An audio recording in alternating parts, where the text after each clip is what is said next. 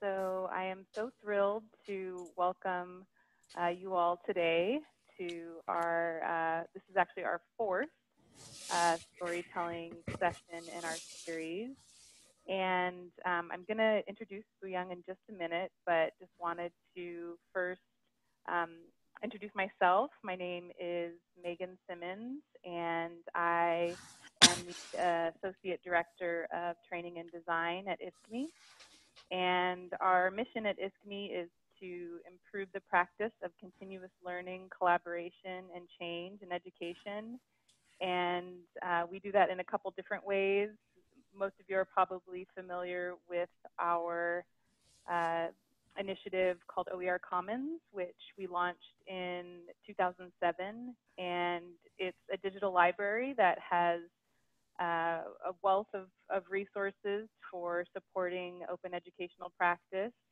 And we also have tools for collaboration, discovery, curation, authoring, and remixing of open educational resources. So that's how we're involved in OER.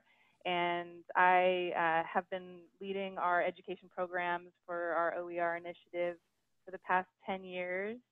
And throughout our offerings for our education programs, we always like to have opportunities to keep the conversation going and showcase different voices of leaders who are doing great work. And as more and more states are thinking deeply around how they design for OER adoption, we thought it would be a great thing to offer this session to folks to learn directly from these leaders that have been doing this for the past couple years.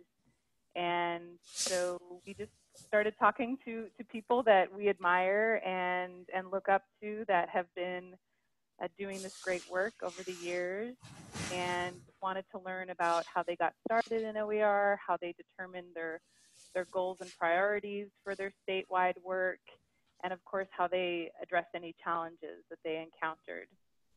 And so far in this series, we have heard from librarians, we've heard from state service agencies in Michigan, Iowa, and Pennsylvania. And today, we are so honored to hear the research and policy perspective on OER adoption from Boyoung Chae. And she is the Policy Associate of eLearning and Open Education at the Washington State Board for Community and Technical Colleges. And when I first spoke with Boyoung about being a storyteller, I just really loved her response. I don't know if you remember Boyoung, but I was kind of talking about how we wanted, a personal narrative on your journey, and she just jumped at it and said that she's really been craving an opportunity to share her experience, really taking on this work, and really something that hadn't been done before, and how she learned some hard lessons along the way and found some really innovative solutions to challenges that came up. And we're really excited to hear from her and what she's done. I mean, when we were talking about everything that she's done in the state of Washington, we could literally, do 5 sessions just on her work. But we'll get a chance to get a good sense of what she's been doing. And she has led the development of several OER initiatives. Some you may know of, like the Open Course Library and the Open Washington Project.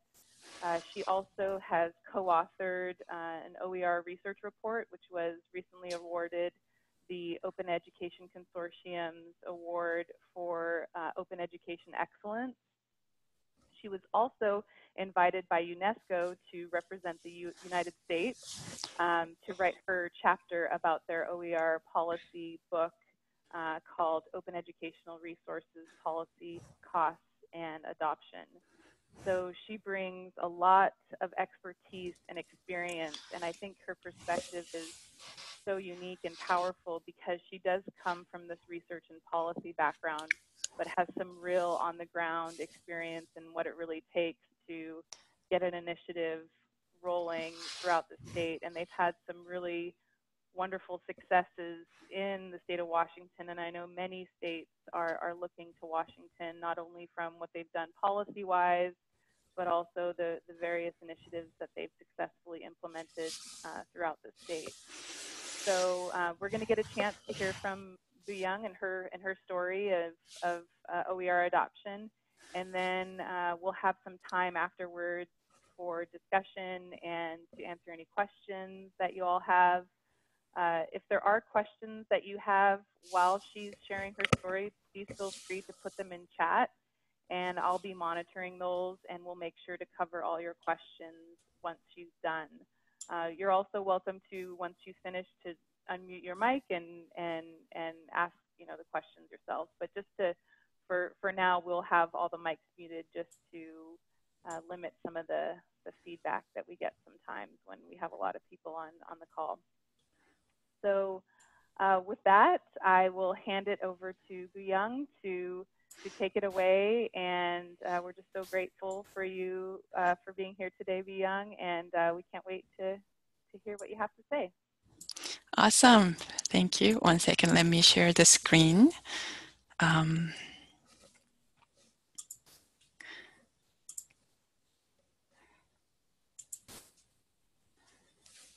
Can you all see the screen that has a PowerPoint slide?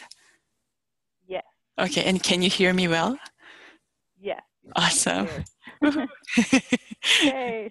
Because somebody else's office, I was worried. One second.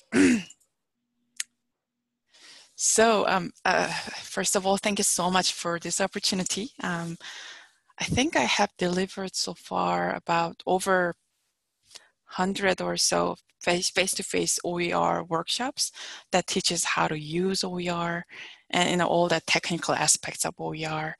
And I think I have trained over 2,000 faculty members through our online OER training, and that again teaches how to use and find the OER. But nobody has ever asked me to tell my story before. So it's very new and special to me, and hope that I can share something useful today with you and for you. So in prepping for this session, I asked myself what type of storytelling sessions were the most memorable kind for me in the past.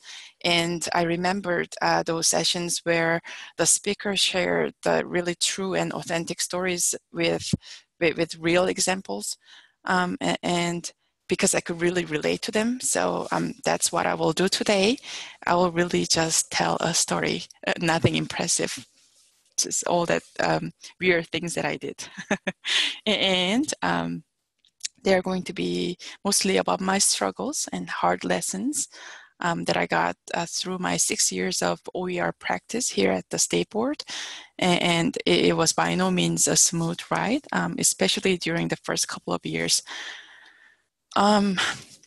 My struggle with OER started from the very beginning because I couldn't embrace the concept at all. I was just extremely resistant to the idea. And my participation was not even voluntary. I was forced to get involved in OER in 2010 because my system started the first statewide OER project called Open Course Library, and my boss was the project director, and they needed an extra instructional designer. So one day I was told that, Boyoung, you're going to join the instructional designer group for this project. And I said, alrighty then. That's how I started. And as I joined the project, I ended up going to a lot of project meetings, and my resistance toward this idea of OER was growing bigger each time. I couldn't bear the concept. It felt just so illogical and forceful. At that time, the climate within the agency was in a way that I should absolutely love this idea of OER to be part of the cool kids. But I couldn't bring myself to love it. And that was mainly because I think OER people kept saying that I should put my work out there for everyone to take. I mean, I was trained for 10 years in the graduate school. to guard my intellectual property with my life. I mean, yeah, I spent years to develop one paper, and the tears and torture, the blood that I endured to produce one intellectual property of my own. And now OER people are saying that I should give up my own works. And if I don't do that, I'm so uncool. So, oh. And then director and the manager of the open course library project left the agency for another job.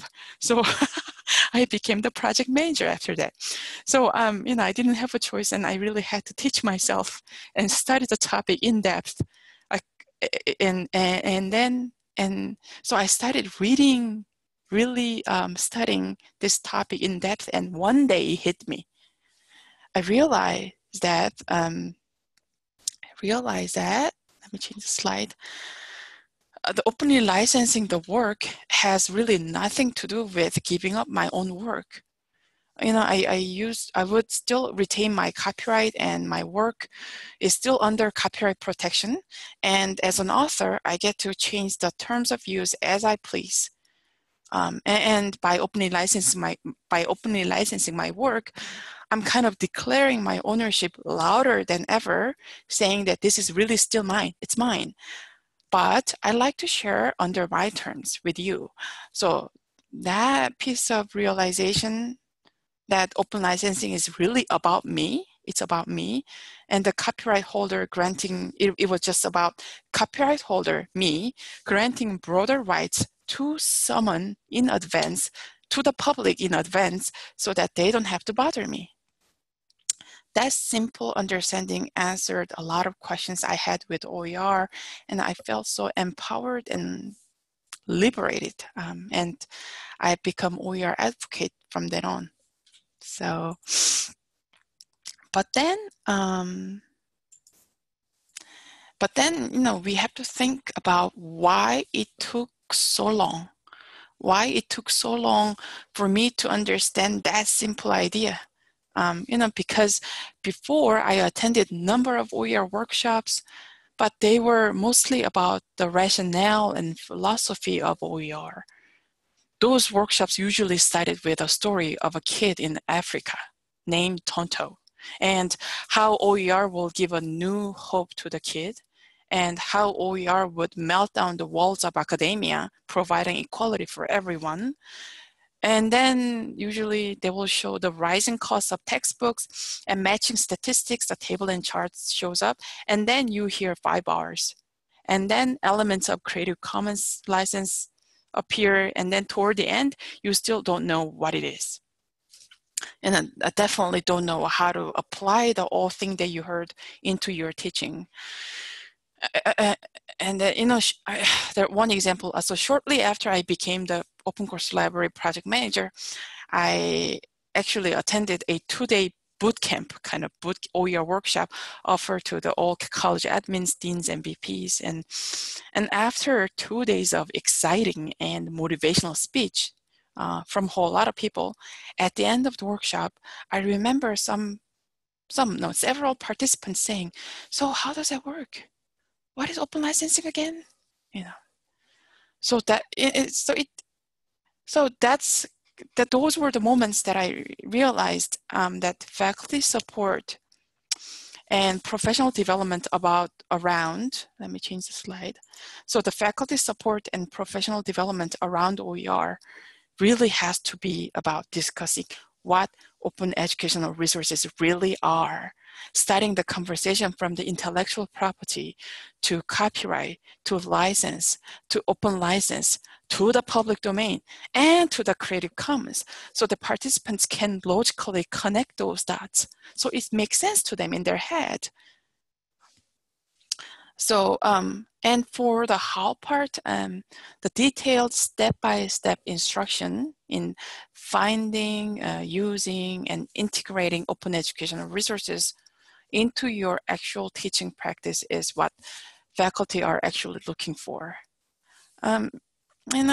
Philosophical conversation is important. It's really important, but to be honest, most faculty members that I've met and talked to, our system faculty members, they were philosophically already there. they care about our students' the educational costs more than me, and they have thought about that issue for years in their career. Before they ever knew about the concept of OER, they have made this commitment to reduce the cost of materials down by utilizing a whole lot of other available resources around. So really no need to tell them that open up to the idea of OpenAid. Otherwise you're uncool. Instead, tell them what it is and how to do it. And that's a much better way to go. And to be honest, more respectful way to go. And then, and this was, this is another one of my misconceptions toward OER. So I thought the only drive for our faculty members who chose OER would be about saving students money. Because all of the OER talks out there started with this talk about rising costs for the commercial textbooks. But based on the statewide research that I conducted in 2015, with 60 faculty members, there was another major benefit that was considered critical by our faculty members. And it was all about responsiveness of OER. And I will tell you what it is, what that means. So like I mentioned, during our 2015 study, we interviewed 60 faculty members, and those faculty members, a majority of them stated that being able to update the content as needed is one of the most critical benefits that they have experienced in their use of OER. So they did those. So it was not really just about money. They said that the ability to modify, update, and revise open education resources really did bring two very significant benefits in their classroom. And one was the presence of more current and evolving course content, and two, a more active student involvement in the creation of contents. So these faculty members, many of them actually invited their students to be the co-author of the course content. So the course content was growing with the active participants from their students. And they also said that since they have different types of students each quarter, it's a community college, and what they said what worked in the preceding year, sometimes they don't work in the current year. So they said that OER did help them adapt quickly to these differences and adjusting course content to be suitable. And then and faculty also, they also said, they said that they also get to add real-life examples to their curriculum. They said that they use the latest events or the real data from local sources to make their curriculum more applicable to their students' current employment situations, which is really critical. So, so learning that our faculty members appreciate OER from a whole new different angle was such a new finding that since then, when in designing the OER effort, I pay a lot more attention to this pedagogical and instructional side of the open educational resources. And faculty, to be honest, respond a lot better to those ideas than cost saving. And then, so this was one of the chart that was produced out of this study. So if you're interested, you can go to the link that's on the slide. It's an open document that has 40 pages of finding out of this study and all the challenges and benefits that our faculty members shared through their exploration with open educational resources. And I think you will find the report pretty interesting. It's really easy to read.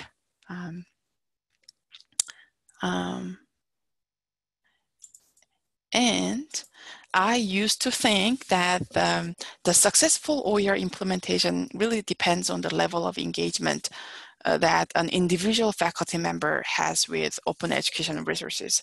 So all we have to do is convince one faculty at a time and then grow a number and then reach a critical mass. That was what was in my head. But then through the statewide research and a whole lot of conversation I had with faculty members through the training, I learned that if not supported by the college and the department, it's really hard for the individual faculty member to sustain their effort. So during the interviews, they mentioned that they really need a supporting climate in using OER. First of all, especially most part-time faculty members, they don't have any autonomy to decide their own course materials, and they will have to go with what was decided by the department committee. And sometimes they are allowed to use their own materials, but they wonder if it is actually a welcoming thing. Is it actually positively endorsed, or am I doing something out of what's recommended? They also mentioned that without setting up a proper partnership with other parts of the school and the end user of all this process, the students might not be able to properly benefit of all this work. For example, I recently heard this story.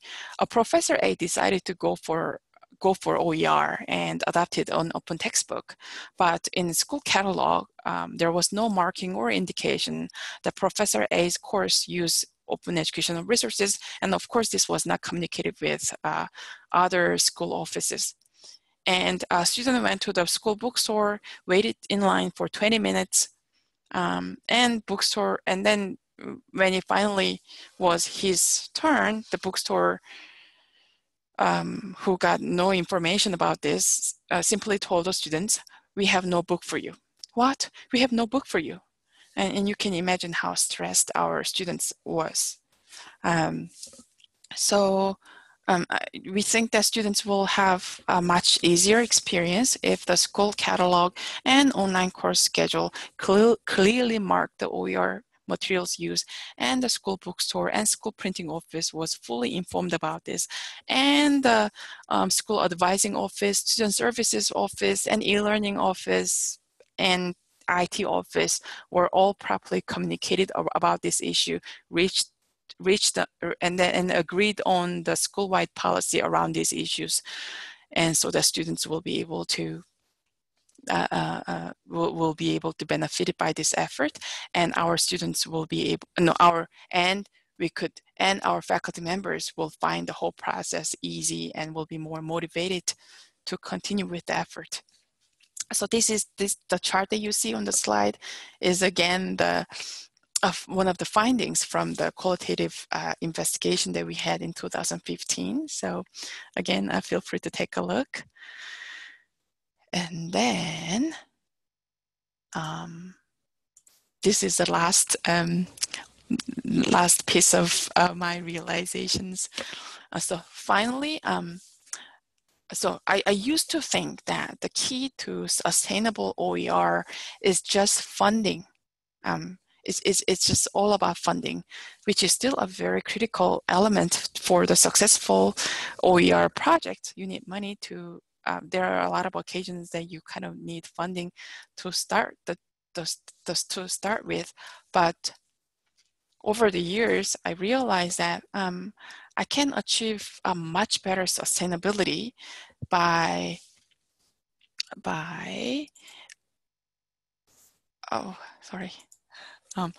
establishing and maintaining an infrastructure of support for the use of OER. You need a system. So because I realized that the reason that some of the projects that I helped managing had shorter lifespan after funding is over was because there was no supporting policy or framework or evaluation mechanism for further improvement. This is, lately I was attending one of the national open education related conference, and there was this college administrators who came to that event and shared his experience, saying that our school just started open educational resources and we have 150 faculty members who adopted open educational resources. What an achievement. So it was really proudly shared. But then after the session was over, I asked this question to the presenter. So do you have a supporting mechanism to do you have supporting mechanism for that effort? Do you have trained the supporting staff? Do you have a matching policy, or what is your long-term plan with this? How are you going to handle copyright issues plus and other legal side of this work? And then he didn't have. And then I could tell that it was a shocking news for him, that beyond a quick success of a huge number of faculty adoption, there was no plan and no plan for further improvement. So that college's effort may go really well, but I think there may be a better chance for sustaining that level of great success if there is a proper supporting mechanism is offered and maintained properly. So, so now that so after having those experiences and realization, now when there is an idea or opportunity, we make sure to check where it fits in this picture. This is our infrastructure of support for system use of OER. We make sure that this policy, research, and initiatives are always integrated and being the cohesive element to one another and supporting evidence and support. So we make sure to check where it fits in the picture to see if we have valid data, how it is connected to overall direction, flow, and policy. Will it inform our existing project, or will that contradict? And then after all that consideration, if idea turned out to be valid, then we check if we could build a nice supporting framework before it is even designed. So this helps us build more solid yet flexible system for each individual project, and therefore it sustains much, much longer. So, so that's the end of my storytelling today. I hope it was fun and useful. Do we go for a Q&A session, or how do we do now? Yes, absolutely. Thank you so much. And I know people want to hear more about the different initiatives that you've done, but we had a question from Elena at Skagit Valley College in Washington, who has asked if you could please clarify what you mean by easy and organized pathways to access OER. So Elena, could you give me some more context to your questions? Because I think I could go 100 different directions to address the question. Oh, hang on, Boyoung. I'm going to go ahead and, can you hear us? I can, yes. Oh, good. We got the mic working. That question was from Claver. Uh-huh. So, hi. I'm going to have him come on up to the mic and talk about that. Okay. So one of your slides, I think like 2 or 3 slides back, you had mentioned about that's it. This one? Yes, okay. Under professional development, the second tile. It's, okay. Yeah. Okay. Oh, I see what you mean. Okay. So this was, again, this was one of the findings from our 2015 study, and so a great number of faculty members commented when we asked types of support they needed for their use of OER. They mentioned that we would like to have a more integrated one-stop shopping place where all of the resources that I need to have to integrate open educational resources into teaching practice is available. So they said that they go to one website where they could get some information about what open education resources are, and go to the other website where they could see a list of qualified OER repositories, and they have to go to a different website to get some copyright and legal advice about using OER, and they have to go somewhere else to to learn the news about OER development. And they found this. They found all these resources being dispersed pretty confusing and time-consuming, and they would love to have one place where they could have easy and organized pathway to the use of open educational resources, and which was a motivation of us building Open Washington website in the first place.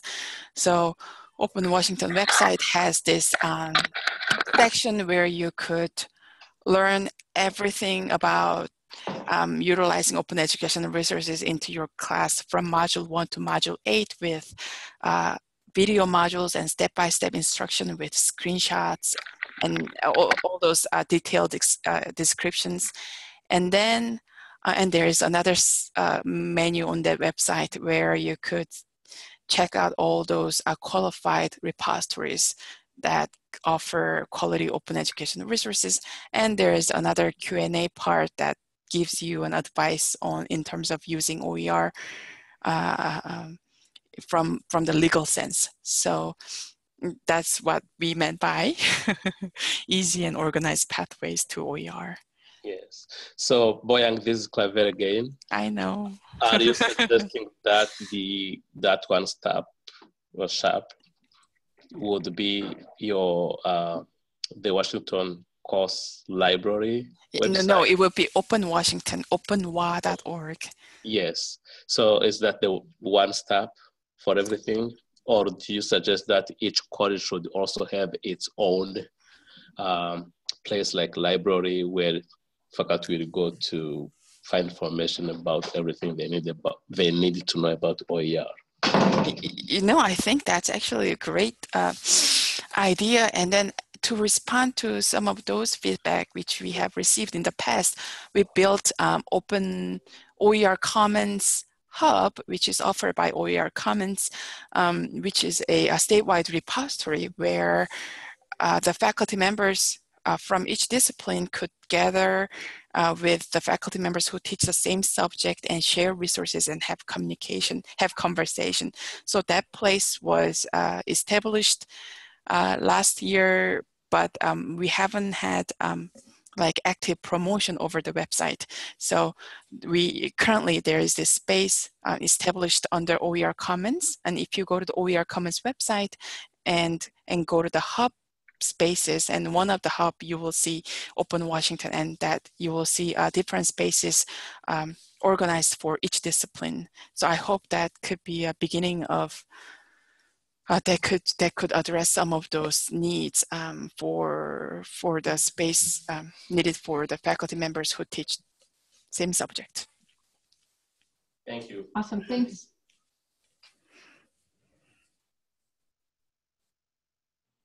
Great, thank you. And I put the link to the hub in chat if folks want to go check that out.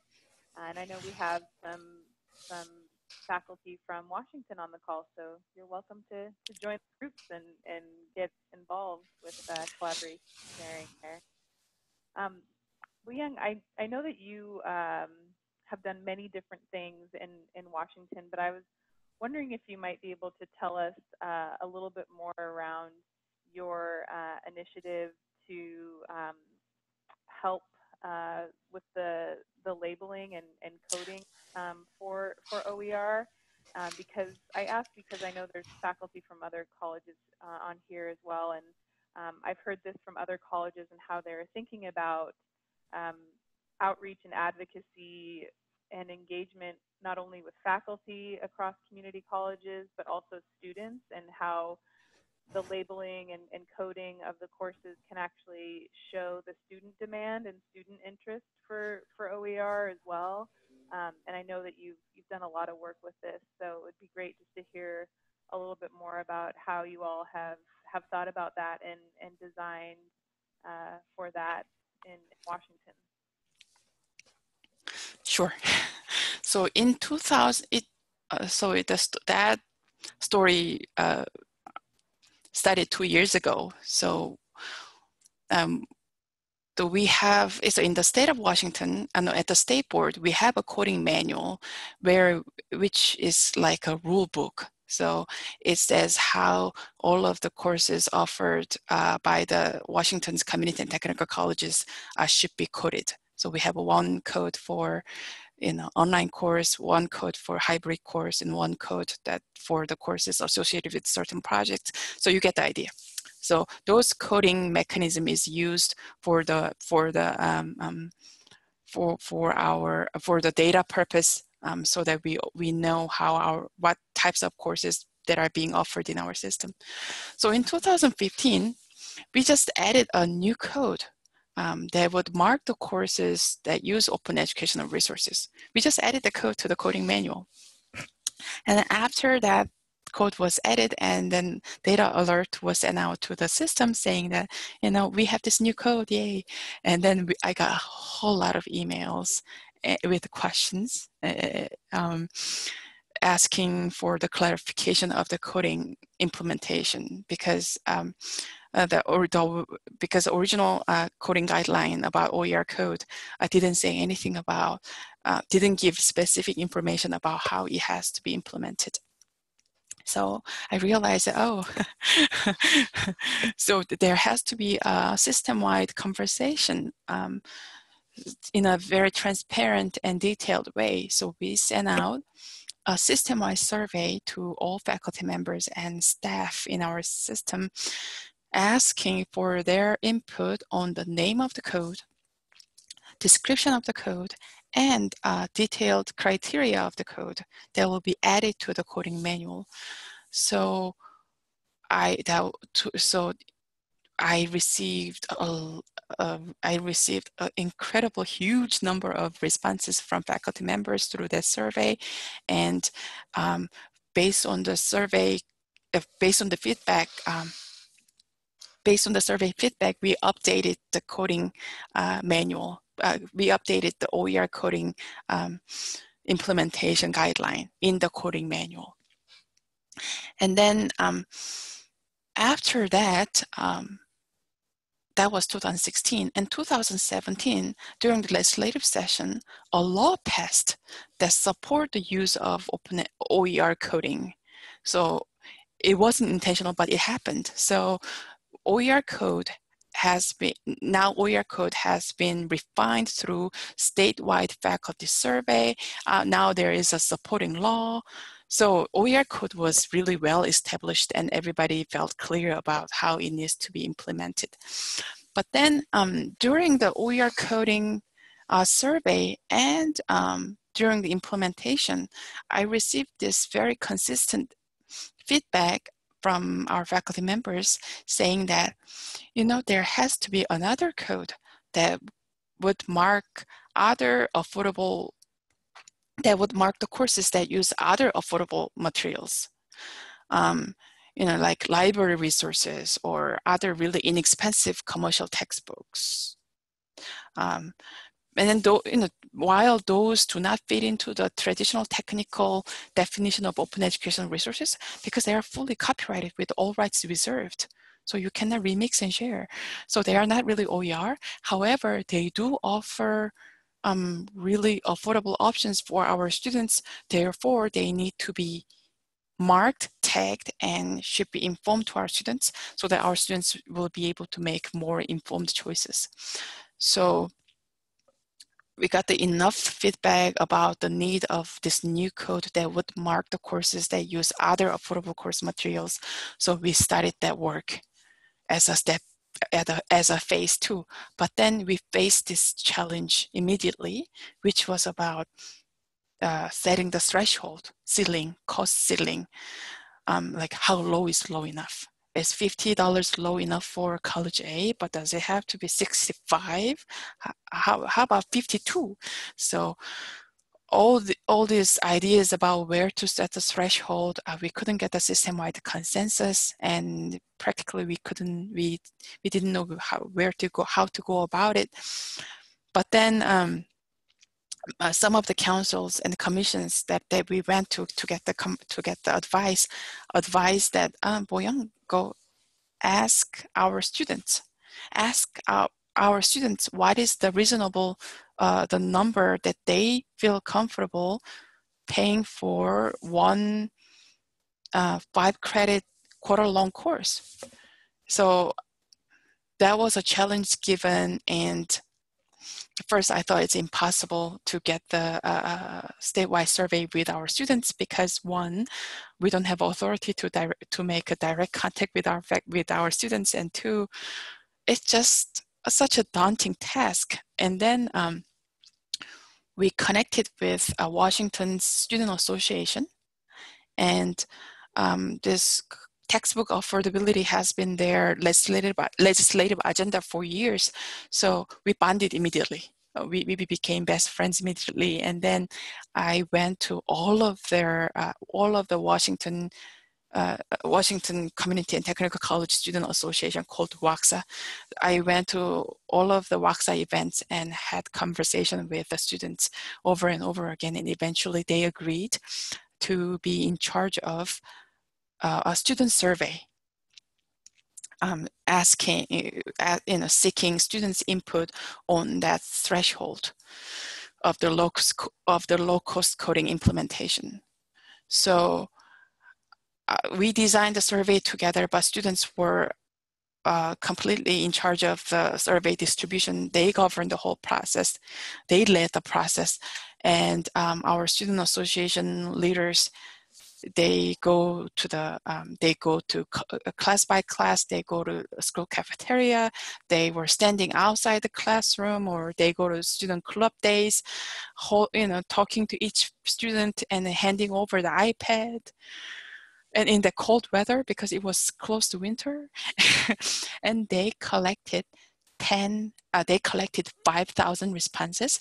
And when we reached the 5,000 number, I sent this email to all of the commission and our commissions and council groups in our system, asking for assistance. Look, our students raised the number up to 5,000.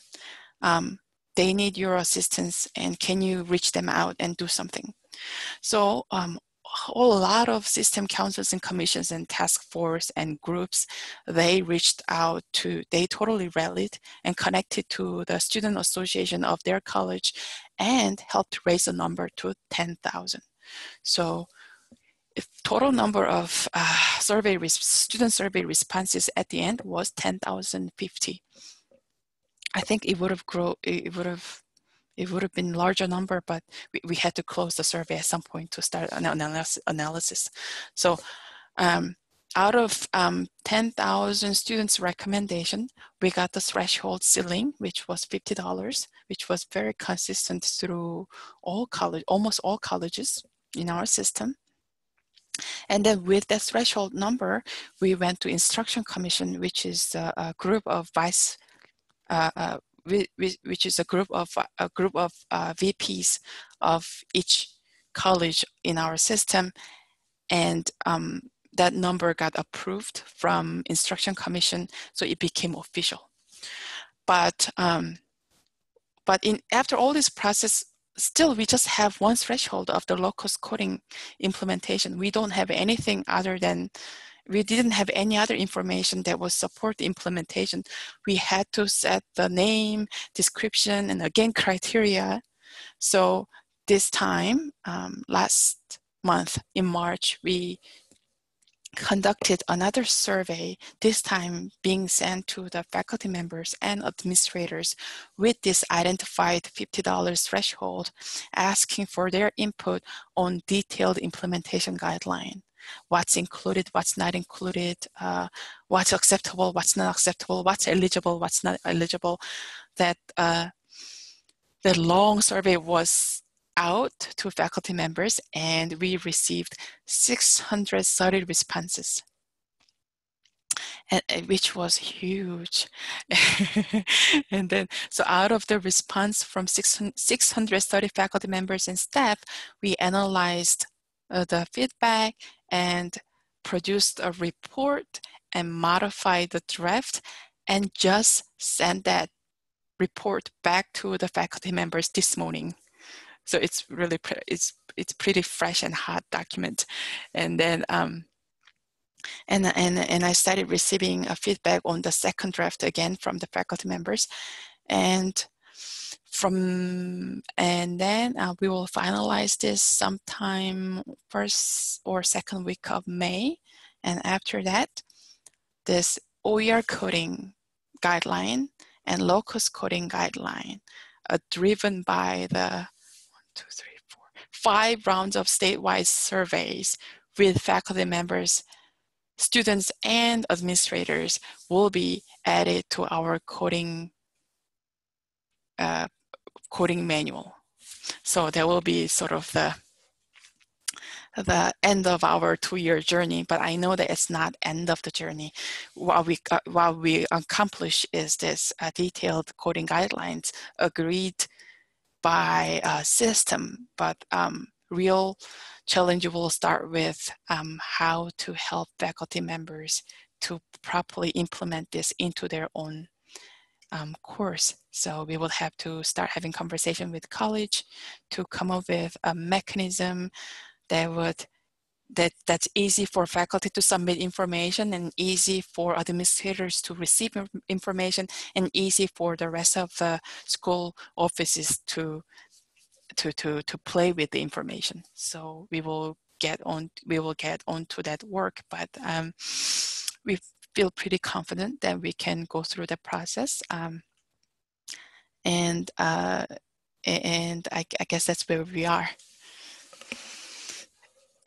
I think your story is so unique too, because you are so forthcoming about how you weren't necessarily intrinsically motivated right out the gate to get involved in this and actually lead it, which we tend to hear from leaders that did have that intrinsic motivation right from the get-go and wanted to get involved.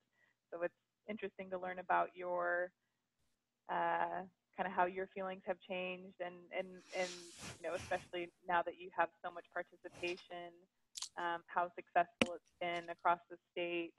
Have you noticed, I mean, obviously you've changed yourself, but have you noticed just since 2010 a shift in faculty response to OER adoption?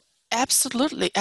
So so in 2000, so when we sent out this statewide faculty survey to get the feedback on OER coding guideline, the feedback was detailed, but it was more about questions, confusions, and I could sense the fear and nervousness there, because it was pretty big change. We are going to change the way that courses will be labeled, and some courses will have more visibility and some courses will have less visibility, and it will change the way they teach, their pedagogy, their teaching practice. All mechanism will be changed. So I could tell that there was a lot of this uncertain feeling toward this move. But this time, when we sent out this statewide faculty survey on low-cost coding, in a way, it's actually a more complicated and complex than OER coding, because OER coding is it's in a way the idea is simple. Is that OER in nature or not? But low-cost can be dispersed into 100 different directions, even with the threshold. So I actually expected a lot more. My expectation was, I actually expected that the faculty response will be a lot more complex, and I will see a higher level of nervousness, but that was not true at all. I'll be happy to share the survey report with you. Out of 630 faculty response for low-cost coding guidelines, 95% of faculty members who responded said that they support the move, and they feel they support the move, and they like this whole coding works to be successful. So actually 50% of the faculty members were considered the original draft sufficient and complete, and only 40% felt 40% felt that original draft is sufficient and complete, but with some modification. And only 5% of the faculty did not agree with the original draft that I shared through the survey. So and the feedback from the faculty members through this survey, majority of them were sharp, very constructive, insightful, and really kind. Started with appreciation for this move, but wanted to offer a few critical yet very constructive feedback. And when I reached them out after the survey, they offer further feedback and appreciated about this whole process being transparent. So it has been a really pleasant experience, and I felt like now I have this huge allies, a huge network in our system who are willing to go for this kind of wild and revolutionary journey with the state board, and I really felt pretty supported throughout the whole move. That's so great. I'm so happy to hear that. You mentioned a little bit around some of your next steps for course implementation, but I was just curious if there's anything you want to share in terms of what's next for your work and good question. OER adoption. So in my project number 2 in 2018 that I had in mind is that, so in the state of Washington, at the State Board, which is a state government agency that supports 34 community and technical colleges in our system, we have an open licensing policy. Actually, we are the first system office who adopted open licensing policy, I think, in the country. So our open licensing policy is really comprehensive, that requires everything that ever comes out of our office should be CC BY licensed. That's really wild, that the works include the ones that we produce as a state board employee during our official duties, and all the deliverables from the grant that we fund or manage, regardless of the funding source, and everything that's created by our vendors and contractors as well. So this policy was approved actually last year, and we had this fully approved policy, but we couldn't go proactive in terms of implementing this policy because we needed to have this really detailed and comprehensive implementation guide of our open licensing policy. Just like this coding policy, to connect this coding policy into faculty's real teaching practice, we needed to create this mechanism in between to create as a bridge that connects idea to actual practice. And that bridge was a coding mechanism. I think we need something like that for the open licensing policy implementation. I know that DOE, Department of Education, has recently, last year, approved a similar open licensing policy for all grants that they manage and offer. So it's kind of similar to what we have, and I know that they are also in the process of developing an implementation guideline. So we are actually in communication, and so whatever we develop or they develop, we're going to work on it together so that it will be consistent and cohesive. So I'm hoping that toward the end of this year, within our agency, we will have this community of practice established where all of the employees feel comfortable utilizing, will feel comfortable implementing open licensing policy in their work, where those experienced employees teach those who just entered this era, and we constantly question our practice and collect our experiences and increase our database, and eventually we'll be able to be in complete compliance with open licensing policy that we established. So that's the goal. That's great. Thank you so much. Oh, wow. It's so great to hear what y'all are doing. And I know many states are looking at how you've articulated your open policy. And also, it's so great that y'all are sharing a lot of the kind of behind the scenes support so that other states can see, what it takes to really do this.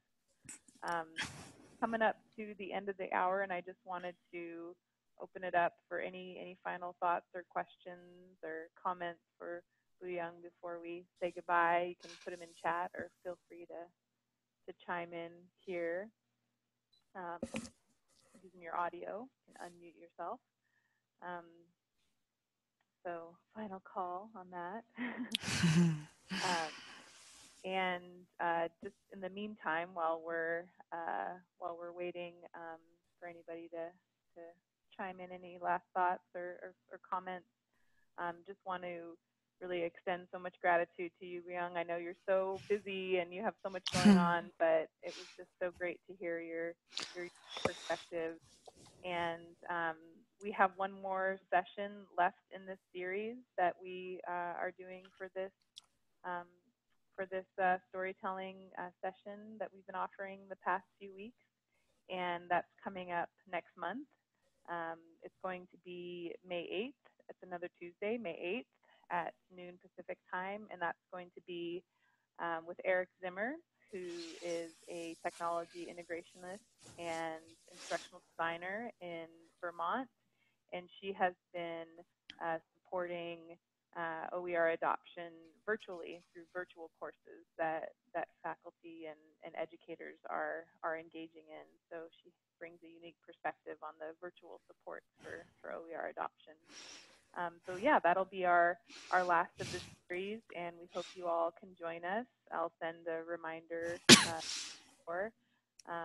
but yeah, just want to thank everyone so much for joining us here today. And again, Boyoung, thank you so much for sharing your story. You finally got a chance to share your story, and we're just so inspired by your work, and really looking forward to seeing what else comes of this great support network that you've created in Washington that's inspiring so many other states. So thanks again, and thank you all, and hopefully we will see you all next time. Bye. Bye. Thank you. Thank you. Thank you so much.